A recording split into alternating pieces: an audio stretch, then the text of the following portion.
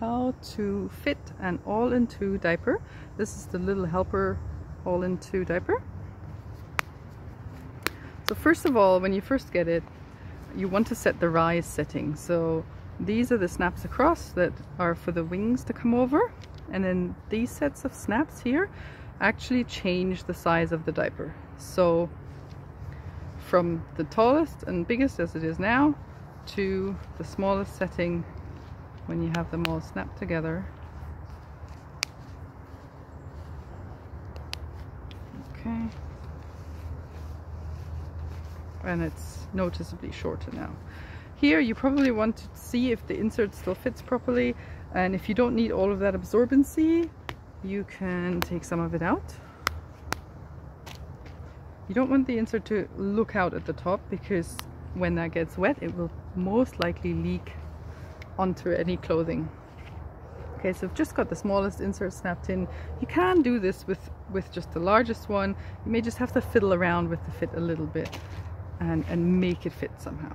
Okay, so then you take the baby, put them on there, and it should sit just above the bum cheeks and below the belly button. So cloth diapers fit a little bit lower than disposables. Okay, and then there's the two ways of doing this. Is you can either scrunch the fabric together to bring it in the underwear line, or you can just do it individually by sort of bringing it around like that and then doing the same on the other side. To fasten, just flatten this over your baby's tummy and then pull up and over. That way it gives you the tightest fit. These ones have hip snaps here. It just stabilizes the diaper here a little bit. Otherwise what you get is sometimes you get this material poking out at the top. It's just a looks thing. You don't even have to use this snap if you don't want to. Makes it look nice and neat. Okay. Could probably do with even one more. We'll see how that works. And then fit it nicely in the underwear line here.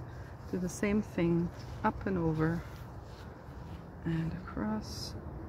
And then this might even, see if it's too tight or not, might even snap across. Let's see. So in order for baby to be, oh, what happened here? The rise snap. Oh. In order for baby to be comfortable, you want to be able to fit two fingers in quite comfortably. When they lie down, sometimes that gives you a gap, but that's okay, because when they sit up, you want to be able for their tummy to have some space.